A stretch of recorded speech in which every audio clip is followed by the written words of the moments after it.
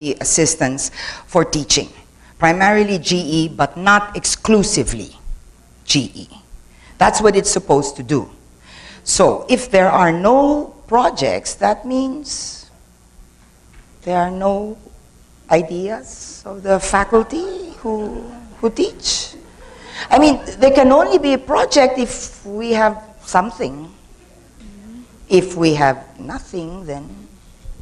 So, and as far as I know, there are funds that one can apply to for the instructional materials. But again, I don't know if faculty apply to the funds, but I think the funds are still there, and you can apply. I just have, I don't know. Anyway, I've been so candid all afternoon. What's one more candid comment? Okay. I've seen some of the, Dina, don't laugh. I've seen some of the learning materials. I think we could be, they're a bit remedial. I think we could upgrade them. I think. But, you know, my opinion wasn't asked, so I'm just taking the floor. But I think the kinds of materials we do, let's also submit them to the review of our peers. You know, get these GE bodies together, go over the stuff and see, okay, this is good, oh, this is too elementary. For me, if the tool already exists online, let's not reinvent the wheel and spend precious money. And there are 1,000,001 tools like that, okay? But if it doesn't, that's what we spend money on. And the ILC is supposed to be administered independently by each campus. So I think, really, the answer to your question should be answered by you. All right.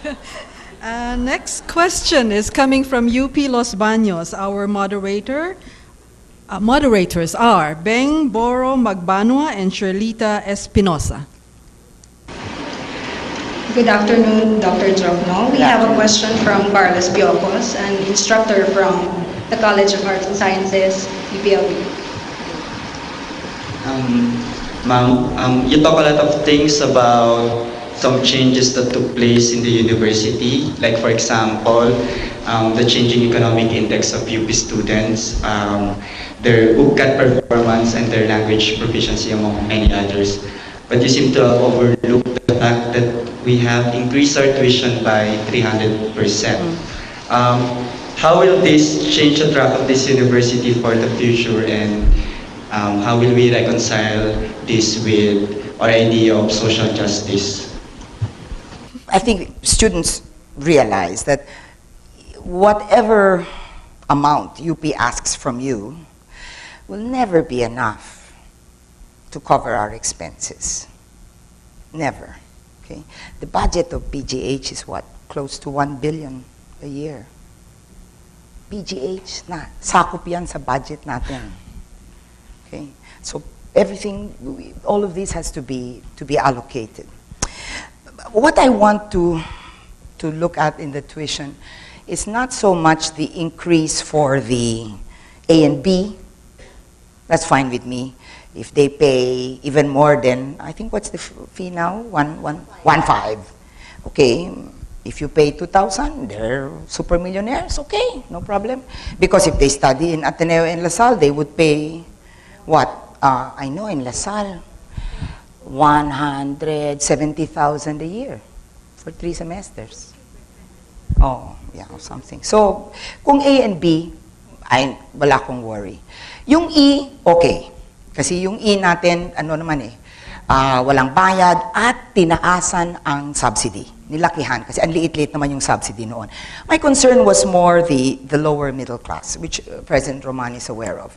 I'm concerned about the lower middle class because, again, I don't have the new data now, but what I saw last year, if you combine the incoming freshmen, brackets C and D in Diliman, if you total the number, they don't exceed, I think they're even fewer than 3%. Fewer than 3% of the total incoming freshmen. And that's the lower middle class. Which means that really the character of our population is is changing. So in a sense, it's something also for me that I think we should look at. Also because, you know, in the near future, I don't see the economy really improving. So it's quite possible that this kind of gap could even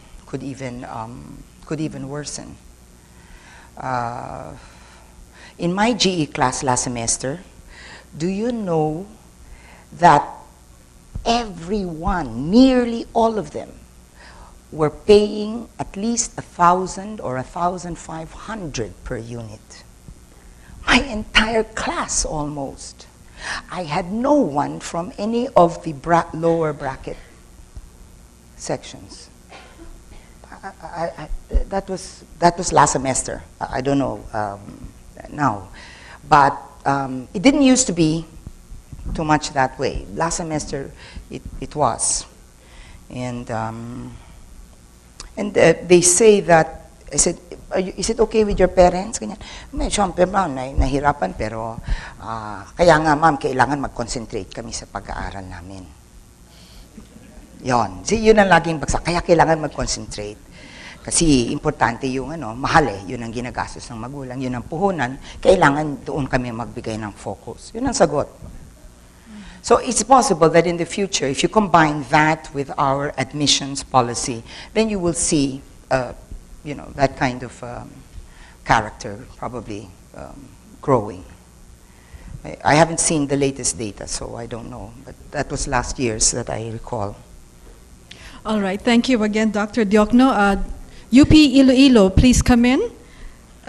Moderator is Professor Robert Rodriguez. Good afternoon, Dr. Diokno. From UP Visayas, Niagao. Our question is coming from Mr. Ademel Sevilla from the Office of the Chancellor. The question is, as an educator, what do you think could you consider your most significant contribution to UP education? Is there something more that you can give for the improvement of UP and Philippine education?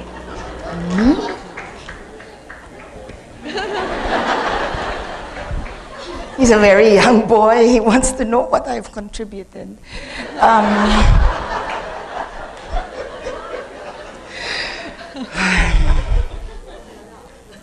How much time would you need? I have to tell you, I love teaching. I do. My students know that. I love it. Nothing can replace teaching. I enjoy it. And I have to confess, I also enjoy, you know, making it hard for you. I do. I do. I won't stop pushing. And I don't until I get the results I want. What's my biggest contribution? That's too difficult a question. Di ba you have to say that when you're dead and then somebody says something about you? Not while you're alive and then you have to think, oh my God, what am I going to say? You know, like, you know, it's very tempting to leave this place. It's very tempting. Okay, 5 times my salary, 5 times.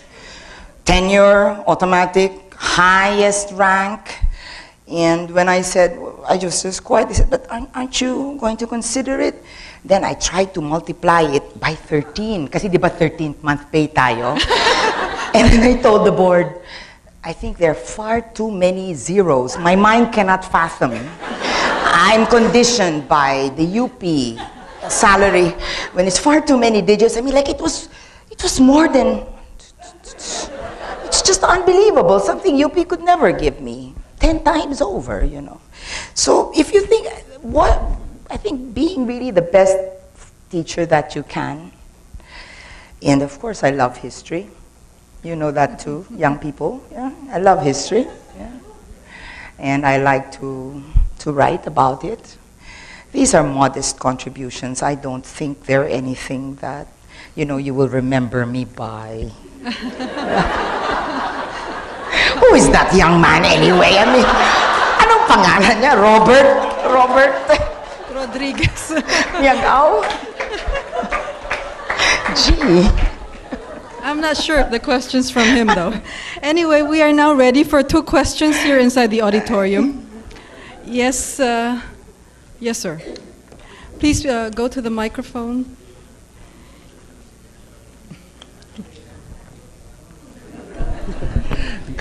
Pagbati po sa aking guro sa isang napakagandang lektura.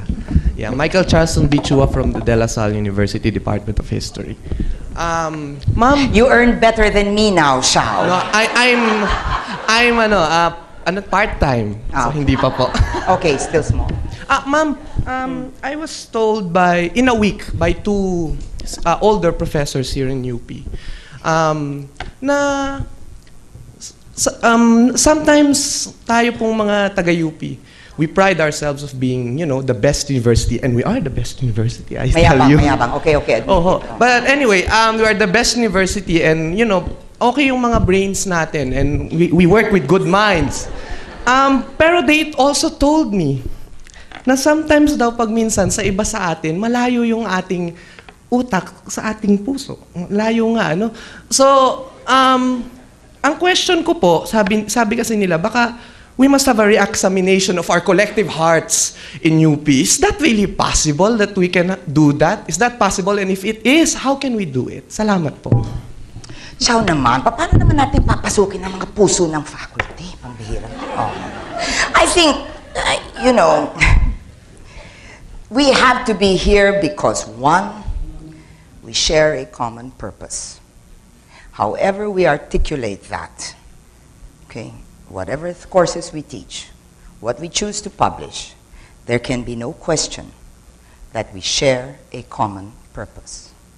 That's what should bring us together. 2, it's not just any kind of purpose. It's a purpose that we passionately believe in. I mean, why will we stay here with the salaries we receive if we didn't, have this sort of commitment? It's got to be something deeper, and it's that. So I don't know that there's a mismatch between soul and thinking. Maybe we're just not as expressive as I don't know, our La Salle faculty expressive? I don't know. I don't know. But we don't, we don't say maybe how we feel. But I have no question that we feel what we do. I mean, how many faculty have we had who started here and retired here? Since I graduated, it's the only place I've taught. Imagine how old that makes me. The only place. No other. No other. And it can't be because there aren't other choices. Of course there are. Okay? And nice paying ones too.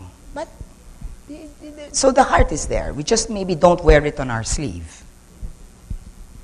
All right, thank you, Dr. Diokno. Another question? All right, sir.